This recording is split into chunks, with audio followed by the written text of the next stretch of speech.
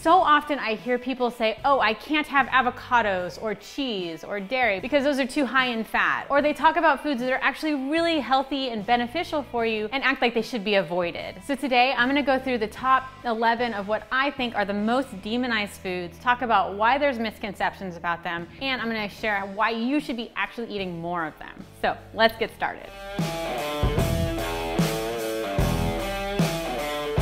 People think that eggs are bad for you and their first thought is because of the cholesterol, when that's actually not the case. First off, cholesterol is not a bad word. It's actually something that's very important to our essential functioning. Plus, eggs are a super power-packed food that have so much nutrients and healthy fats in them, and they have a lot of health benefits as well. They help with your vision, they lower the risk of heart disease, they increase your metabolism, they help stabilize your blood glucose levels, and they even help to reduce hormones that make you feel hungry. So they help to make you feel full longer throughout the day. Personally, I have eggs every day. I have egg whites, I have regular eggs, and I just have them as much as I can because I love getting that full feeling and I love how much protein is in them. So a lot of people avoid olive oil, but extra virgin olive oil is very healthy for you. It contains antioxidants and fatty acids and vitamins, plus it even has anti-inflammatory effects.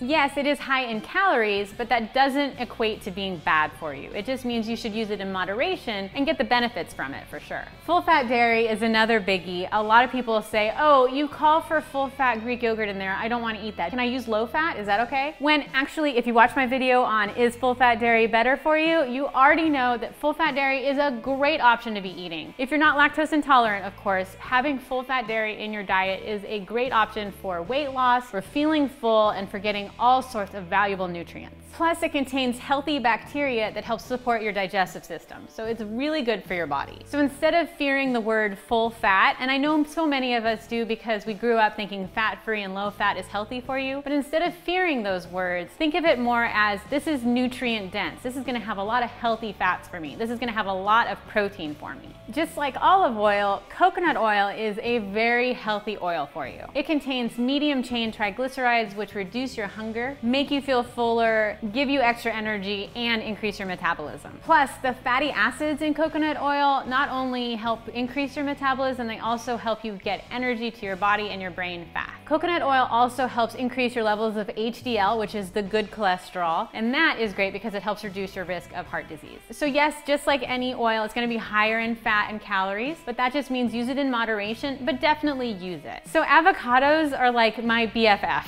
I have one every day, at least a half of an avocado every day. They are so good for you. They're so nutrient dense, but so many people are afraid of them because of how much fat they contain. And that makes me sad. So believe it or not, avocados have a ton of nutrients and a ton of fiber as well. So that means they're really good for your digestive system and they're low in carbs and contain a lot of healthy fats. So check out my video on the 7 foods I eat every day because you know my avocados are in there. All right, this one's a biggie, and I'm using the word carbs because everybody's afraid of carbs, which is kind of silly, and let me explain why. So carbs are a macronutrient, just like fat and protein, that make up the calories that are essential for our body functioning. So we need carbs to live. Now, some people, when they hear carbs, they think of pasta and they think of white breads, but carbs are also sweet potatoes and quinoa and strawberries, and people don't usually think of those as carbs, but it's all carbs. So the big issue isn't carbs, it's that we take carbs and we highly refine them into potato chips and candy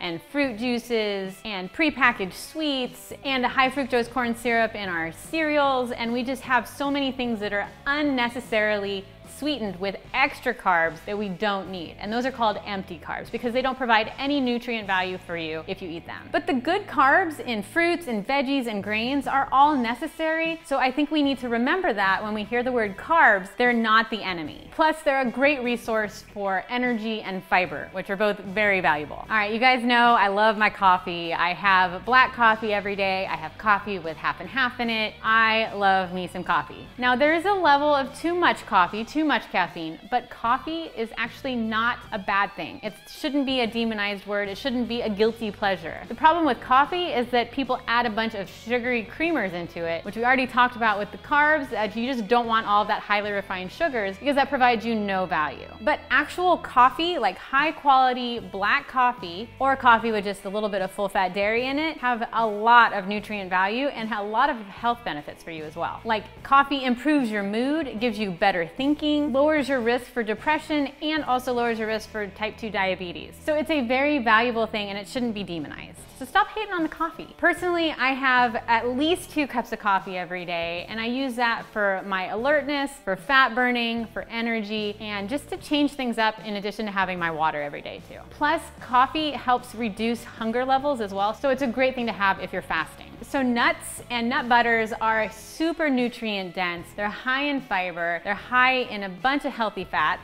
and they can be a great source of energy. They're also really good for your heart health, and so while they should be had in moderation, you don't want to go crazy and eat a ton of them because of how nutrient dense they are, just like oils. They are really valuable to eat and shouldn't be demonized. I usually have at least a tablespoon or 2 of almond butter or peanut butter in my smoothies so that I have a little bit of that every day. I also love adding nut butters to my yogurt bowls. I spread it on some toast. The problem with nuts is that they often come super salted or covered in sugar, or you have a nut butter that has a bunch of trans fats and sugar added to it when that's unnecessary. But definitely adding them in daily is a great idea. So chocolate is another really demonized ingredient when it doesn't have to be. Yes, there are certain chocolates like milk chocolates and white chocolates that are really not chocolate. They don't have that high cacao percentage and they don't have the added benefits and the nutrients that an actual dark chocolate has. But dark chocolate is actually really good for you. So chocolate contains something called flavonols, and those increase your sensitivity to insulin, which ultimately help reduce the risk of diabetes.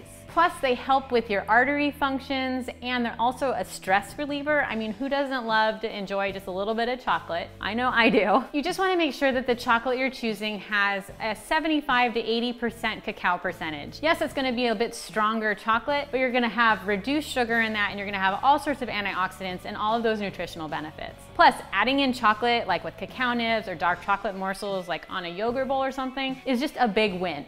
So, especially with the rise of gluten-free options and all of the branding around that, whole grains and grains in general have become very demonized when they're actually a very positive part of a lot of people's diets. So we already talked about how carbs aren't all bad, right? We have healthy carbs, and those provide us with fiber and nutrients. So a whole grain is going to give you a lot of fiber and some protein as well. So instead of avoiding them entirely, for breads, look for breads that have a minimum of 3 grams of fiber per slice. Ideally, you'll have more than that. Look for the word whole grain in the ingredients and avoid anything that says bleached or enriched, because those are going to be highly processed. But foods like whole wheat pastry flour, buckwheat, rolled oats, and spelt all have really high levels of fiber, and they're just very good for your digestive system and not something to be demonized. And if you saw in my What I Eat in a Day video, you see that I enjoy at least 1 sandwich every day, and that is full of whole grains. Yes, we talked about full fat dairy, but cheese by itself is always thought of as something that's unhealthy. And that's because it does contain a lot of saturated fat. But saturated fats, like I mentioned in my full fat dairy video, are not the enemy. They've actually been proven not to be associated with heart disease. Sure, there is fat in cheese, and saturated fat at that,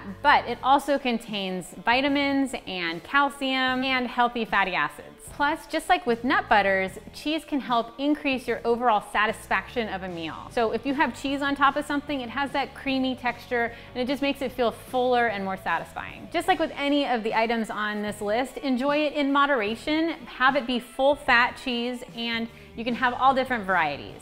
Check out my video on the 7 foods I eat every day, and I'll see you in the next video.